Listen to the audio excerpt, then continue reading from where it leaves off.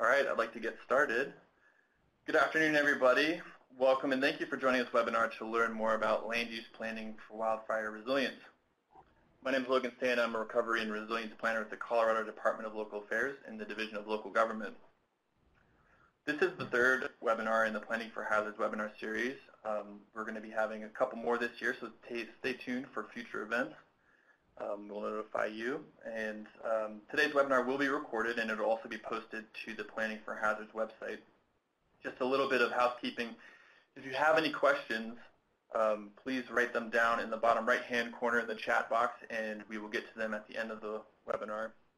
But before we get started, I just first want to say thanks to all our partners down at the bottom of the screen that helped us put this webinar together today.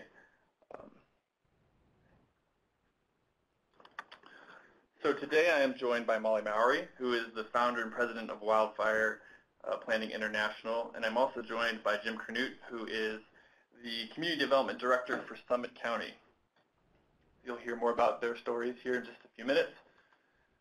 Just a quick overview of the presentation. I'm going to set the stage and do a little bit of an introduction, and then provide a bit of an overview for the Planning for Hazards Land Use Solutions for Colorado website and guide, and then really we'll move into diving into the land use policies and strategies, and then get to our Colorado case study with Summit County, and then we'll save some time at the end for some questions and answers.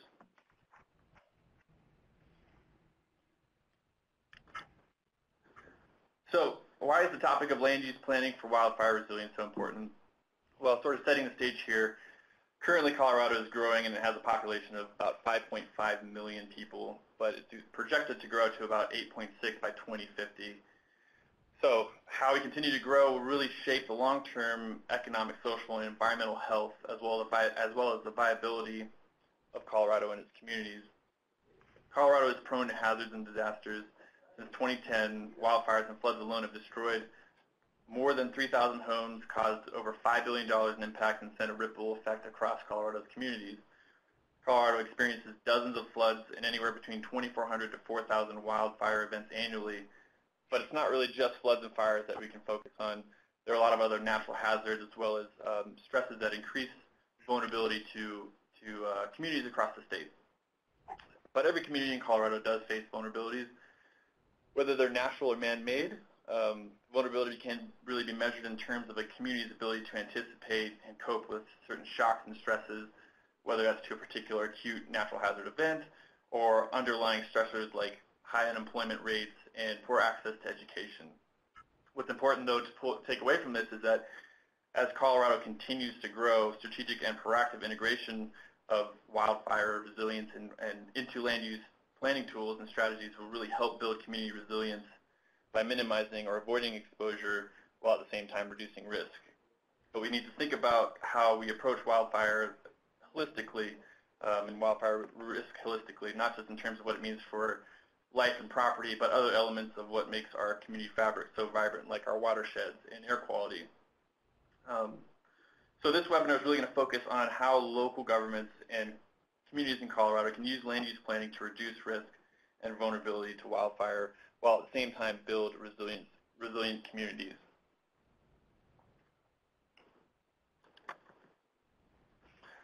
So really quick, I just wanted to show this map, and this is a map of our projected growth by counties, and it's provided by the State of Colorado's Demography Office.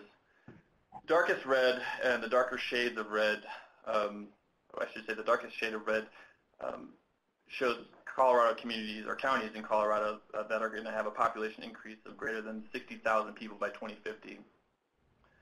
The fastest growth in Colorado is going to take place between now and about 2025. And again, we're going to probably have another 3 million plus people add to the state, which is an incredible amount of growth as we look out into the future. Second, growth is going to occur on both sides of the continental divide.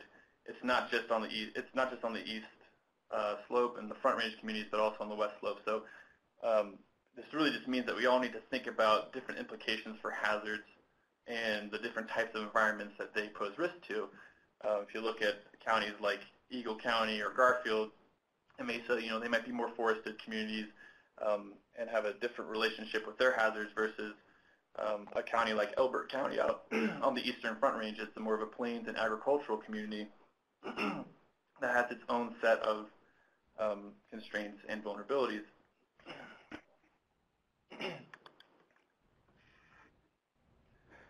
So wildfire, excuse me, Colorado has more than 2.4 million acres of forest land, which provides a tremendous amount of social, economic, and ecological benefits and value across the state. However, it's really important as we approach this topic to understand that wildfire is also a natural and critical part of what we constitute forest ecology and our watershed health. For example, if you look at wildfires, wildfires bring benefits like the recycling of nutrients, improved soil chemistry, increased food sources for fish and streams, and the replenishment of streamside vegetation, while at the same time watersheds are incredibly important because they provide critical flood control measures and critical water filtration. So the wildland-urban interface, as we call the WUI, refers to the area where houses meet or intermingle with undeveloped wildland vegetation. Currently in Colorado, there are more than 2 million people who live within the wildland-urban interface, and that number is expected to increase, especially if you look back at the map at those counties and see where that growth is going to occur. This means right now, currently, we have about a third of the population that is facing wildfire risk. And that's a pretty staggering sort of statistic. Other hazards can also contribute to the potential for wildfires, or it can actually influence wildfire behaviors. If you look at hazard threats like high winds, which can power down lines, they can also produce rapid rates of spread of the active fires and increase the distance of what we call ember transport. Other hazards like floods, and landslides, and avalanches can leave resulting debris flows that increase heavy fuel loading. Lightning, as we know, ignites fuels, but conversely, if you think about what does wildfire do, well, downed trees from wildfires create dangerous debris loading that also increases flood vulnerability and the potential impacts to water quality. If you look at the 2013 floods, it wasn't just the quantity of water that came down out of the mountains, but it was the content, the debris that came down and blew out culverts and really had a tremendous effect on infrastructure. And then similarly, if we look at drought conditions, which are going to increase wildfire by decreasing fuel moisture. So as this map is just a quick shot at the Denver metro area and wildfire risk as projected by the Colorado Wildfire Risk Assessment Portal, which is from the Colorado State Forest Service. Actually, I'm sorry, I'm going to go back to this last slide here. I think I missed a couple pieces of information. Yes, sorry about that. My apologies. I wanted to continue. So wildfire is also getting bigger. The Colorado State Forest Service has a map down at the bottom, just a quick figure to show that over 100,000 acres are burned each year. This is increasing on a per decade basis. Wildfire is also burning at a higher temperature and at higher altitudes. But I think what's also important here to note is wildfire seasons are lasting longer. Historically in Colorado, we define the fire season as May to September, but increasingly we're seeing we're seeing fires in the late fall and also winter under periods of unusual heat and dryness. But what does this mean for individual communities? Well, if we think about it on a basis of money and finances, costs are going up, not just for suppression, but in terms of but for insurance in terms of losses and also premiums to insure your homes. As of 2015, Colorado had nearly 100,000 homes that are either at high or very high risk of wildfire, which when you translate that is $28 billion of residential assets that are actually exposed to potential future wildfire damage. And for a case study, if you look at the 2013 Black Forest fire, the cost was over $9 million just to suppress the fire itself, and the insurance losses exceeded over $420 million. Climate is really a big deal here. We're going to see, we are projecting 2.5 to 6.5 degrees increase by 2050. This is going to have what we call a force multiplier effect. It's really going to increase the severity and the interplay between different hazards and especially as it relates to wildfire and what that's going to do for communities, really needs to be in consideration. So simply put, wildfire season has lengthened due to not just the climate change, but it's also resulting in wildfires that start earlier, last longer. We're seeing higher costs, and it costs more to suppress fires, and it's also inflicting more damage to the natural and built environment while threatening lives across Colorado.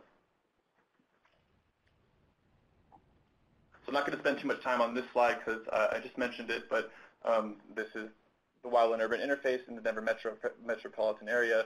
This is as it is right now, and we're going to probably see this type of image increase in its color index in the next couple years. So implications for Colorado.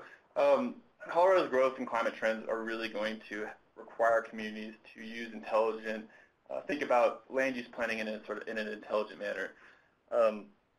When we think about a planning for hazards approach, the best way for communities to maintain safety and resilience is to avoid hazards altogether. But we know that's not always possible because there's conflicts of interest, political will. This is just one approach. If you can avoid development in hazard-prone areas, that is the best solution for planning for hazards. But we also have a couple other approaches that we can consider, such as preventing development in hazardous areas. Communities can discourage or restrict development in vulnerable areas like the WUI or other hazardous areas, and can do this through a combination of regulatory approaches like an overlay zone or through incentive programs like cluster subdivisions, but also through non-regulatory approaches. If we think about directing growth to safer areas, communities can also encourage growth in locations that are less vulnerable to natural hazards. Directing future growth requires that the community can identify locations that are essentially deemed suitable for development or redevelopment, and can do this through a visioning process or a long-range plan like the comprehensive plan. But once a safe area has been identified, communities can back up those policy decisions by directing investments such as capital improvements program and removing barriers to developing those areas. But not to be overshadowed, we have a lot of existing development and communities that are in areas that are exposed to hazards. So avoiding hazard areas in areas that are actually more developed is an important thing to consider. Many land use and mitigation strategies do exist, such as upgrading development standards to protect vulnerable areas, or looking at stronger floodplain regulations, for example, or updating building codes to promote safer development, and in some cases relocating existing structures.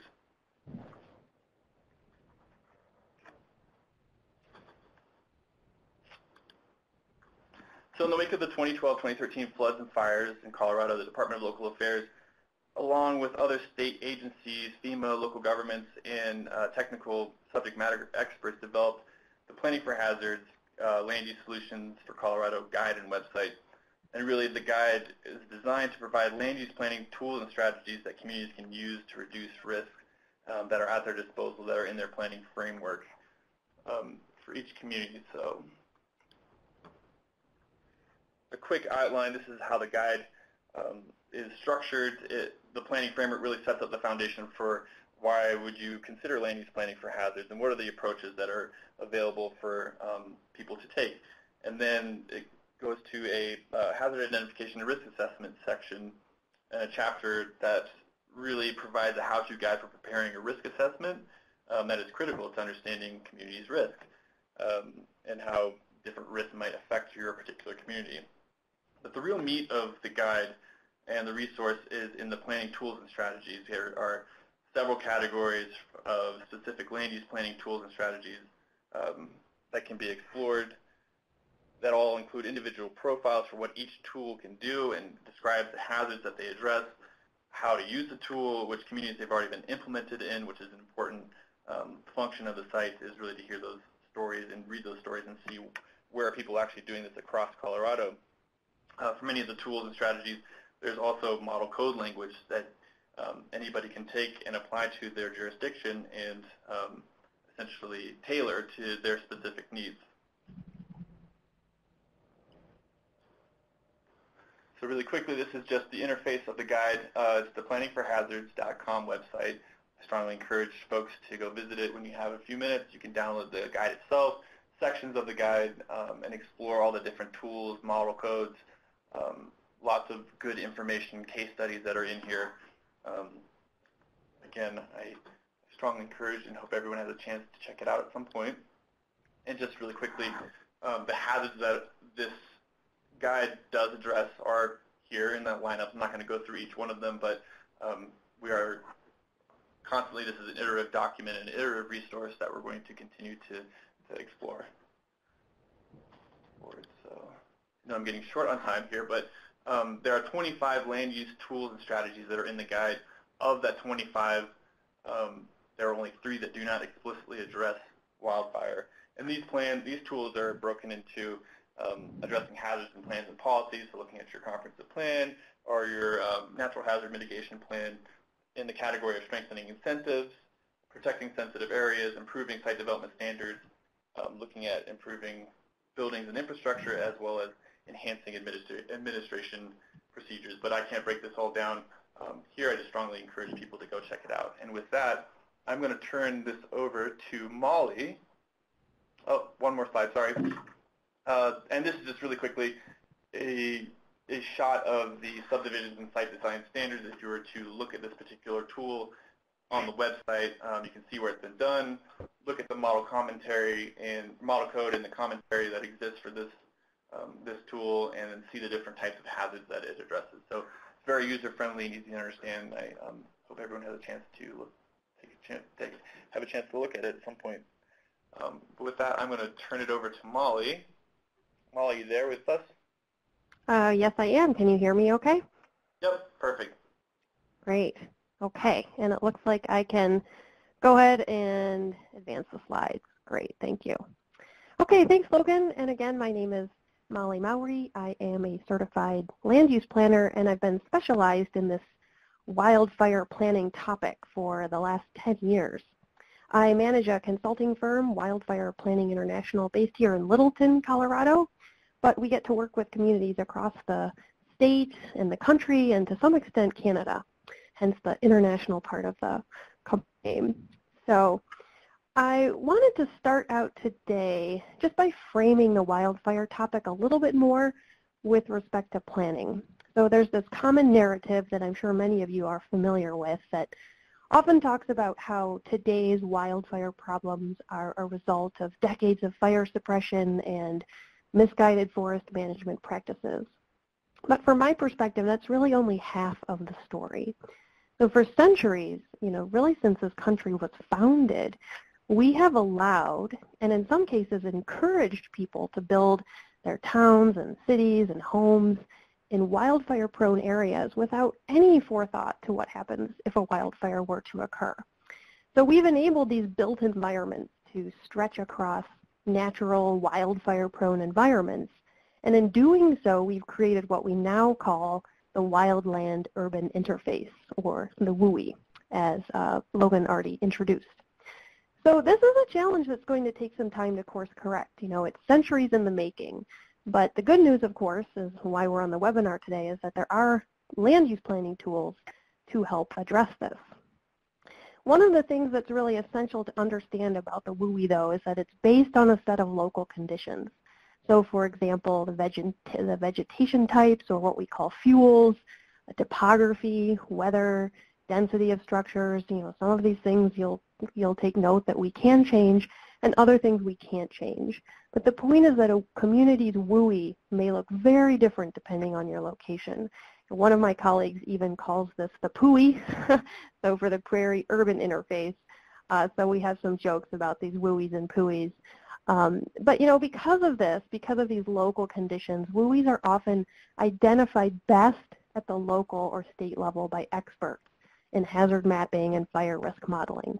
So for the purposes of today's discussion on WUI planning tools, I'm not going to get into how WUIs are identified and assessed. That's really could be its own webinar topic. But it is important to keep in mind that the practice and implementation of these WUI planning tools is best done with locally driven data and assumes that a community really understands where and how its WUI is defined. The Planning for Hazards Guide does talk in much more detail about the hazard identification and risk assessment process. But the important message here is really that WUIs are dynamic, they're diverse, and of course they are challenging. So one of the programs that my company is engaged in implementing is a national program called the Community Planning Assistance for Wildfire, or CPAW program. And we work in partnership with a nonprofit called Headwaters Economics to offer free technical WUI planning services to communities. This is grant funded by the Forest Service and other private foundations to allow us to offer this service. And to date, we've worked with about 18 communities across the country, so we get to spend a lot of time in different WUIs and PUIs talking with planning departments and fire departments about what their WUIs look like. And we typically start out our planning process by showing this graphic. And this graphic highlights a few of the many WUI planning tools in our arsenal, such as landscaping regulations, building codes, subdivision design standards, land development codes. You know, it really helps broaden the thinking around how many tools we actually have to address this topic, as Logan pointed out in one of his previous slides on how many planning tools the Planning for Hazards Guide addresses. So it also helps to convey our primary planning objective. Why do we care about working in the WUI? What is the point of this? And this slide shows that, you know, our objective is to reduce risk to the built environment and the natural environment so that wildfires can occur on the landscape without becoming a disaster. So we know they're going to happen, but we need to understand how we can live better with wildfire. And in working with many of these different communities in their WUI, there are many tools that come up, but there's three general ones that I wanted to talk about because we consistently find ourselves talking about them. So I wanted to highlight them on this webinar. The comprehensive plan, the WUI code, which we'll get into is because that means many different things, and the community wildfire protection plan. So the first, and many of you I'm sure have heard of these tools, but hopefully I can offer some tips and different ways to think about using them. So, excuse me, I'm getting over a cold, so and it's prime allergy season, so I'm kind of in the midst of that right now. The first tool is the comp plan. And I think this is one of the most overlooked tools from my perspective because it's really one of the most essential building blocks for good WUI planning. But it's surprising how many communities don't actually address wildfire in their comp plan. So for an example, we worked with the city of Wenatchee, Washington last year through the CPAW program, and they actually already had amazing WUI regulations in place. But ironically, wildfire was largely absent from their comp plan, which was called the Wenatchee Urban Area Plan. And so since that plan had been last updated in 2006, a number of wildfires have occurred that have affected their city and region, including wildfire home losses and commercial losses due to wildfire. So the timing was really perfect for us to make recommendations to include wildfire in their plan update. And since our recommendations, the city has gone ahead and incorporated wildfire into their natural environment element. And this includes background on wildfire, a new draft goal to acknowledge the impacts that wildfires have on the Wenatchee Valley, and many others that seek to develop and implement approaches to help the community adapt to the risks of wildfire. So, in this case, it's not just about bad wildfires, though. It's about bad wildfires, if you will, and I'm putting that in quotes, but also the benefits of wildland fires and their important ecological role in the landscape. So you want to look at policies as, looking at the potential impacts that unwanted, uncontrolled wildfires can have on your community, but also what's the role that the wild land fires serve on the landscape, and kind of acknowledging this overall relationship that your community has with this particular hazard. So another quick example is with the city of Flagstaff, which along these lines does have forestry and wildfire related policies in their comp plan for a number of years. And the city has used these policies to justify to city council when they need to do continued work in the WUI. So they can stand up and say, hey, look, this is in our comp plan. we need to be consistent with our comp plan, and it's important for us to, continue the work that we're doing in the WUI. So a final note on this is that you can integrate these policies in one element, or you can disperse it throughout your comp plan, whatever works best for you. But think holistically about wildfires, good and bad, and how they affect your community. So similar to any other disaster, the effects can be very far-reaching, and it's often well beyond public safety. So while public safety and evacuation is important, policies should extend beyond that into other resilient topics. So, how resilient is our housing stock to wildfires, for example? So the next tool here is the WUI code. And I put the WUI code in quotes because, as I mentioned before, this is a very large category, and I want to break it down a little bit more to help you think about it. When communities come to us and they say, we want a WUI code, we actually have to determine what they really mean by that. So first we start talking about what is it that you want to address. So there are many different facets of the WUI that can be addressed through a regulatory process. I listed some here, and many of these are addressed in the Planning for Hazards Guide. So for example, building construction and materials, the roofs, the vents, the siding, the windows, that could be addressed through, quote, a WUI code. Siting, where do you want the structure to be on the property, or where do you want the subdivision to be? Fuels and vegetation. Fuels is vegetation. What's the type and the amount and the location? Another way, though, to think about fuels, which we do, is that housing is fuels, for example. So, where are you putting things that can burn in relation to wildfire-prone areas? Access is another one. This is a more common topic. What's the width and grade of a driveway or a road? How many points of access do you want within a subdivision? And then there's many other fire protection standards that relate to all of this. Finally, we also talk about what's the kind of use that you want to allow in an area. Is the use full of combustible materials, for instance, like a warehouse or something like that? So, it's first essential to determine what your community actually wants to regulate, and then that's when we recommend the appropriate pathway. So communities can adopt a standalone WUI code, and there's models for this. One of them is the International Code Council's, it's called the International WUI Code. And many communities adopt this with or without local amendments. They may say, yes, I want this piece, but I'm just going to create an exemption for this, or we're not going to do vegetation in this chapter, for instance. Other models out there are the NFPA's, the National Fire Protection Association set of standards. So those are good also to refer to know, okay, well, this is the standard that we will use when we regulate through our code. So that process could be a standalone ordinance or code, or a set of regulations that get adopted.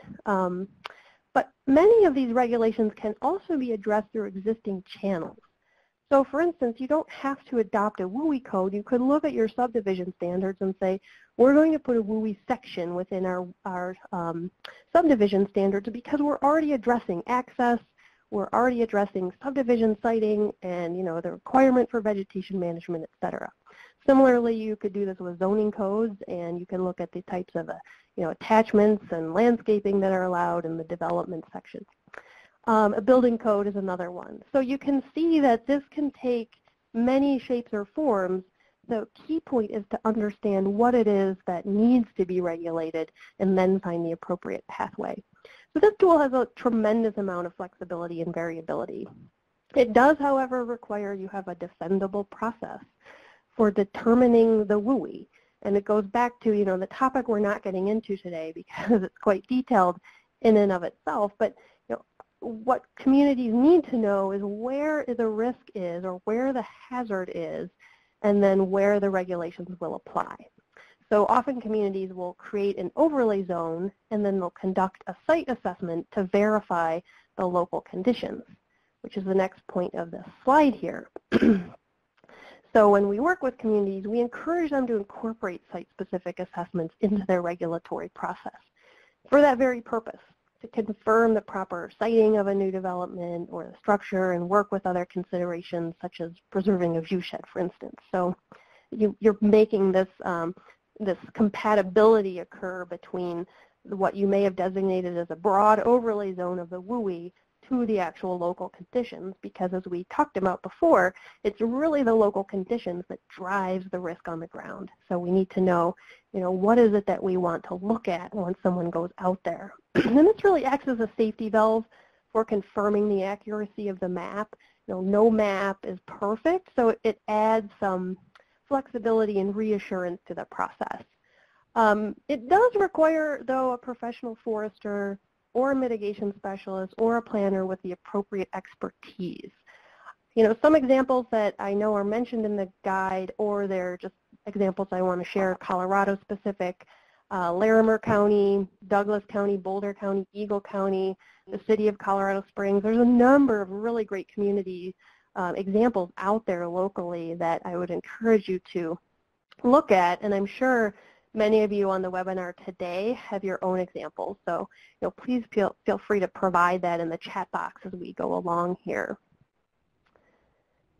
And then the final tool to mention is the Community Wildfire Protection Plan, CWPP. Again, this is likely something you're familiar with, but I really want to underscore the value of the CWPP in the process. So this is another non-regulatory tool, but we know that WUI planning doesn't happen in a vacuum. So there's a number of other activities that planning may relate to, but planners aren't necessarily going to go out and do them. Education and outreach, for example, or fuel treatments on the ground. So the CWPP is that document that holds all of this together, and we refer to it as the glue in the wildfire planning process. It's also where the WUI risk hazard map or the risk map gets maintained and stored. So it's kind of this collector of all this good information, including links to the comprehensive plan, where hopefully your policies and future activities are mentioned, including something like, where's the wildfire risk map in relation to the future land use map? How do those two talk to each other? And the CWPP is a good link. I also wanted to put in a plug here for FEMA, because they've been doing a lot of good work on linking the CWPP to the local hazard mitigation plan. So if anyone's here from FEMA and wants to share, I think FEMA Region 10 is giving actually a coffee break webinar series coming up later this week on exactly this integration between CWPPs and natural hazard mitigation plans. So please feel free to add that info into the webinar chat box too. But the point is, the CWPP is, again, sometimes overlooked as a planning tool, but there's a lot of opportunity for it for planners to engage, and it's also a good capacity building mechanism. So I know that Jim's going to talk a little bit more about that in the Summit County example, and I won't really spend any more time on it here, since I think he has a good example to share. So just a quick couple resources that I mentioned throughout this part of the talk. The CPAW, Community Planning Assistance for Webinar program, there's a number of different local examples on our website, planningforwildfire.org. You can look at specifically the number of recommendations that we've given to communities, and where there's an appropriate update on what people are doing. We've tried to include that too, so the where we work. And then if you know of a community that's interested in this opportunity, please feel free to share it with them. It's a really unique assistance that you can't really get at no charge in any other way. So encourage you to share that. And then the other final resource is coming up at the Western Planner Conference in Spearfish, South Dakota in September. We're doing a pre-conference WUI training. It's just one day on September 12th.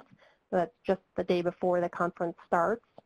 And a couple other FEMA resources. So a few colleagues and myself finished updating recently, or creating a new series of courses. They're 2-day courses each on WUI land use planning, adopting WUI regulations, and WUI evacuation planning. So if you want to do a deeper dive into this topic, I would encourage you to, Logan provided the links here. There aren't any courses actually scheduled yet, but if you click on the FEMA link, you can stay up to date on when these are next available.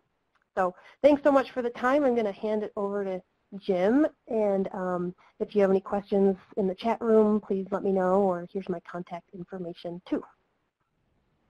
All right. Well, thank you, Molly. I want to be sure my audio is working, so can you hear me? Loud and clear. Okay, great. Logan and Molly asked me to talk about some of the things we're doing up here in Summit County and some of the tools and strategies that we're using to improve our wildfire resilience and lessen our overall wildfire risk.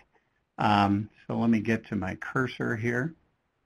For those of you not familiar with Summit County, we're located just west of the Continental Divide. So when you're heading west on I-70 and you come out of the tunnel, you're in Summit County. I showed this picture here. This is from Mount Royal looking back east toward the Continental Divide over the town of Frisco. And I just wanted to show Dillon Reservoir, which I'm sure a lot of you are familiar with. This reservoir is Denver Water's largest source of water storage. And so they're very concerned about our wildfire risk. And they've been contributing lots of money, millions of dollars over the years to the U.S. Forest Service to help them with their fuel reduction efforts. About 80% of Summit County is national forest land, which is great, except for the fact that in the early 2000s, the pine beetle swept through here and really wreaked havoc on our lodgepole pine forest, predominantly lodgepole pine. So that really caused great concern for the citizens of Summit County. Many people don't think that we're very susceptible to wildfires here in the county due to our high elevation, but we get several fires every year. They're usually very small, unattended campfires or lightning strikes, those sorts of things. We're able to get on them pretty quickly, but we did have a several hundred acre fire in the northern part of our county just about 2 years ago. And here, just a couple of photos happen to have the photo on the left is a fire near Keystone Ski Resort very recently. That was about 16 acres. That happened about 7 years ago. And on the right was a fire that came down approaching our high school, that red brick building that you see there. We had several hundred of our children in that building when this fire was starting to make its way down the hill. The green building that you see over on the other side of the slide there is a sewer plant that services the whole Upper Blue Basin, including the town of Breckenridge. So there's an example of some critical infrastructure at risk due to wildfires. So we take it pretty seriously. Earlier in the presentation, Logan mentioned, and so did Molly, the Planning for Hazards guide that DOLA has put out. I strongly suggest you go check that out on their website. It's got lots of great resources for communities dealing with all sorts of natural hazards, including wildfire. And Logan put up a rather extensive list of recommendations that are on that guide that communities can use in dealing with wildfire. Summit County is utilizing many of those. I think that's why they asked me to be the case study to talk to you here today. And I'm just going to kind of briefly go through those in the next 15 minutes or so. We might be running a few minutes late, so I'll try and talk really quickly. I've broken some of our tools and strategies out into 4 boxes here. That upper block box is kind of our planning efforts to prepare for wildfire issues and reduce our wildfire risk. The middle right-hand box are some of our land preservation strategies that encourage density to end up, not being located in the high-risk areas of the county. The middle box on the left are some of our rules and regulations, our regulations and standards that we utilize to deal with wildfire issues. And the box at the bottom are just some other strategies that we employ to deal with wildfire. So we'll start with that top box in all of our master plans. We certainly have lots of plans in Summit County. We like to do our planning work. Planning allows you to analyze your baseline conditions and lay out your game plan for how you want to move the needle. So I strongly suggest that you do the planning work up front and you identify what it is you're trying to do and how to do it, and include wildfire risk reduction strategies in your various master plans. The only one of these plans that I really want to call any attention to in any more detail is our CWPP. Molly mentioned community wildfire protection plans. I'm sure many of you have CWPPs. If you don't, I strongly suggest you consider creating one. We created ours in 2006 after doing extensive base mapping of our existing conditions. So we looked at vegetation types and slope and topography and aspect, fire response zones, locations of developed and dispersed camping areas, lightning strike data, location of our essential infrastructure like homes and businesses and hospitals and power lines, and just other community values at risk. We looked at local preparedness, firefighting capabilities, locations of fire stations and roads and water sources. So when you overlay all that information, we ended up coming up with these 27 focus areas. And that really helps us focus our time and money and efforts into the areas that, kind of came out through that overlay effort to really say this is where you should be spending most of your fuel reduction and other actions to reduce your overall wildfire risk. So kind of back to the box. Here we're going to talk about some land preservation strategies. The first one there, land acquisition. We have a very robust open space acquisition program funded by the Summit County voters. I'll get into that a little bit later. But through buying up land, we've protected over about 10,000 acres of land in Summit County. And so that has the offshoot effect of assuring that homes will not be built on that land in the future. So we tend to end up buying this property in the more remote locations. We're not out buying up large tracts of open space in the middle of towns and so on. So we're out there buying up old mining claims from the 1800s or other properties that likely will end up being developed if we didn't purchase them. So that's that many more homes, not being built in the more wildfire-prone areas. We also utilize conservation easements and have protected a couple thousand acres through conservation easements. And lastly, our TDR program, or our Transfer of Development Rights, has been a really great program. This photograph here just shows you the development pattern that might happen in the heavily wooded backcountry areas if we didn't have an open space acquisition program and utilize conservation easements. Our TDR program lets the property owners sell their development right to a developer that is most likely developing somewhere in the more urban areas, in a town or in some urban portion of the county, and get those houses out of the backcountry. Through the through the TDR program, we've moved about 100 development rights and have protected about 1,200 acres. So all told, we've protected about 16,000 acres of land through those three programs that I mentioned. Let's see, let me click on the next one. So subdivision regs, zoning regs, building codes, these are all of our regulatory ways that we go about dealing with wildfire issues. Let me flip a page here. Before I jump into some examples of our codes, I did want to reiterate something that Molly had mentioned, which is that CPAW program. I think that's a great program. We took advantage of that. We were the pilot program in the nation, I believe, to have that performed for us, to have that service performed for us. And this is the front page of the document that we got. So Headwaters Economics, Wildfire Planning International, Molly's group, and Clarion came into our community, read all of our master plans, our development code, and our CWPP, and then offered us this document, which included just dozens and dozens, well, really hundreds of recommendations on how we could bolster those documents and really improve the way we go about protecting our community. So I suggest you look into that and see if that's a service that can be performed in your community. If you're interested in reading the recommendations that were given to Summit County, this document is on the Headwaters Economics website. It's probably on Molly's as well, and Clarion, it wouldn't surprise me, but I know for sure it's on the Headwaters thing. So with all those recommendations, we went ahead and updated our CWPP just last year.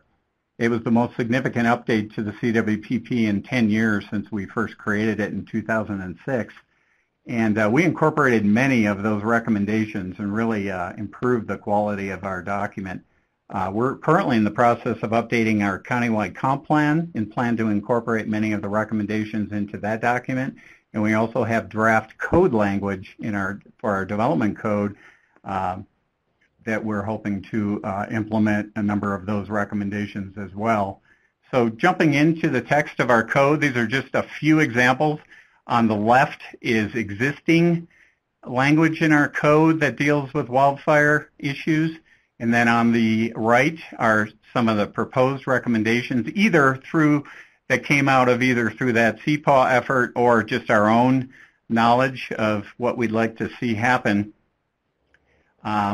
And just for fun, most of the recommendations and most of the changes that we're going to put in our code are not very controversial, and I'm sure they're going to sail through just fine. But I just pulled out a few that might, get a reaction from some people, but you have to kind of be bold if you want to accomplish some things. So we are proposing, if you look at that top one, 350517, to prohibit fencing material that is combustible within 10 feet of a structure.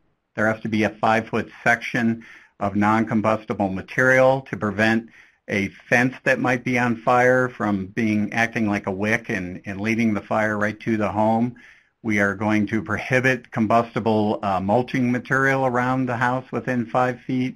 And that bottom one is where we will prohibit you from storing your firewood pile within Zone 1, the defensible space Zone 1. So those might be topics of significant discussion, and we'll see just how that turns out. But we are going to propose those sorts of things as we move forward with our development code changes. Here in our subdivision regs, again on the left are some existing language. The only thing I'll point out is item D. I think that's interesting. So for all new subdivisions, you have to submit a forest management plan, and it will likely include some sort of fuel reduction component. And so we want to see people doing a substantial amount of fuel reduction work on a property early on at the subdivision stage. Over on the right side, under the proposed language, you can see that we're proposing to require subdividers to design the lots within that proposed subdivision to accommodate defensible space zones 1 and 2 in the size and shape of the lot right off the bat.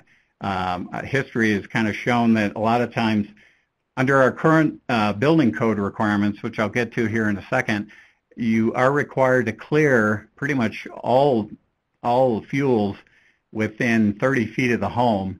But in older subdivisions, the house might sit 15 feet from the lot line, so they can't accomplish full Zone 1 protection. And so we're going to start to see if we can address that early on at the subdivision stage. Next slide is our building code. Again, Molly mentioned building code is a component of various WUI codes. Chapter 45 of our building code does limit soffit venting to a certain maximum size, 1/16 of an inch, to prevent embers from getting up into the home and starting it on fire. We require sprinkling of any structure over 6,000 square feet. We require Class A non-combustible roofing material, so no more cedar shake shingles in Summit County anywhere ever again. You're welcome to have a metal roof or an asphalt roof or tile or slate or something that is much more fire resistant. And here's our defensible space requirements.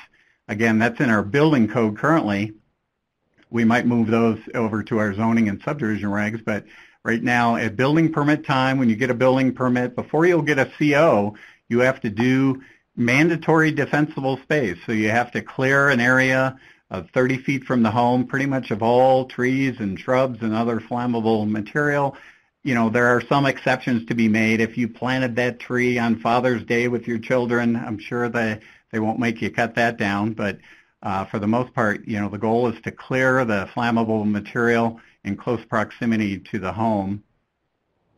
So the last category that I wanted to talk about is some of the other things that we're doing. And I'll start with our Wildfire Council. This is a great group of people that get together every 2 months for the last 10 years, starting in 2006. This group has come together and they talk all things wildfire. Their mission is to implement the CWPP, and they do that any number of ways, including managing our grant program that I'll talk about here in a second, by managing our chipping program and our education efforts, our public education efforts. So it's a great group of folks who care about lessening our wildfire risk here in Summit County. It's made up of the representatives from the county, the towns within the county, the Forest Service, the State Forest Service, our 3 local fire protection districts, and citizens as well. So, yeah, great. If you don't have a wildfire council, you might want to consider something like that. Funding. We're fortunate enough to have money to throw at the wildfire risk reduction efforts.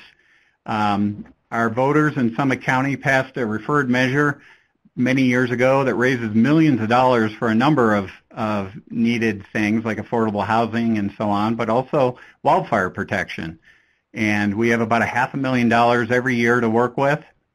We have a grant program, the first 2 items that you see there on the bullet list, a hazardous fuel reduction grant program and a CWPP grant program. Fuel reduction means, you know, cutting trees on your lot or in your homeowners association common areas. We'll match that 50-50 and help you pay for that work. Our CWPP grant program are things that are non-fuel reduction, like if you're in a subdivision that isn't on central water and you may not have a source to put out a fire in your subdivision readily available, we'll help you pay for a cistern maybe to install in that subdivision, or improved signage, street signage, that sort of thing. Next one is our chipping program.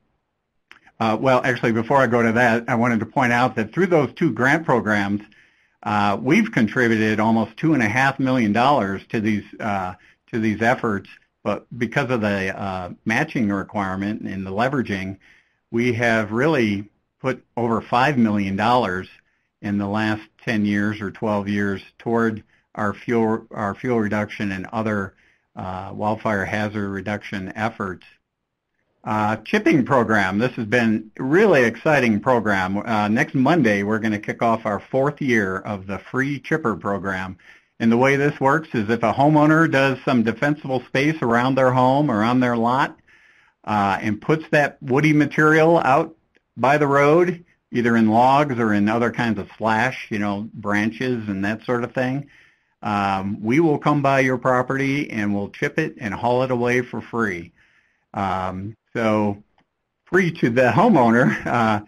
The program has cost us, this year, it's a little over $100,000 to run this chipping program. We hire a private tree service contractor every year. It's been different every year for the first 3 years that we've done it. And we will drive down every single street in Summit County twice throughout the summer and fall months. And we do extensive education. You see that sign. We have a whole bunch of signs that we put out in the neighborhood just the week before we show up, and we say, we're also on the radio saying, the chipper's coming to your neighborhood next week. Are you ready for us? And the homeowners get out there. I have lots of metrics on how many tons of woody material that we've taken out of Summit County. We put that wood to beneficial use by sending it to the biofuel plant in Gypsum or to Climax Mine for their environmental remediation work that they're doing up there. So lastly, the last thing that we use our money for is public education. So we really get the word out about the value of wildfire risk reduction and defensible space work. And we are on the radio and TV. Dan Schroeder, our CSU Extension agent, is in charge of all of our educational efforts on behalf of the Wildfire Council. We put ads on buses like you see here. We put up tables at farmers market, and we really spread the word. We spend about $25,000 on just general wildfire risk reduction education every year. So that was a real quick summary of what we're doing here in Summit County. And like I said before, if you want to delve into any of these things in greater detail afterward, even after that question and answer period, feel free to give me a call and we can talk about anything as long as you'd like. So I'll turn it back over to you, Logan. Excellent. Thanks, Jim. So this is a slide with everyone's contact information. I'm going to go ahead and send this PDF to everybody once the presentation is over, so you'll have this information. But at this point, I would like to open it up to any questions. So if you have any questions, please feel free to type them down at the bottom right-hand corner in the chat box. And while you're doing that, I will just note that Amanda from FEMA mentioned that there is a Integrating Community Wildfire Protections Plans and Natural Hazards Mitigation Plans webinar this Friday from 10 to 11 Pacific Standard Time. There's a link in the box there, so add that to your calendars if you have any interest. And if there are any other questions, type those in. There was one from Waverly to Molly, in case people can't see the screen for whatever reason. Does adopting a standalone WUI code create a type of overlay zone that prompts developers to also look at the WUI code in addition to existing codes? How does one ensure that developers know which regulations to follow? And Molly's response to that was, yes, adopting a standalone WUI code or any WUI regulations does require referencing other codes and regulations to ensure applicants know which codes apply when. For example, it should be clear when mitigation such as vegetation removal occurs in the development process, especially when potential conflicts could occur, such as like tree preservation standards. Often the WUI regulations supersede other regulations. So.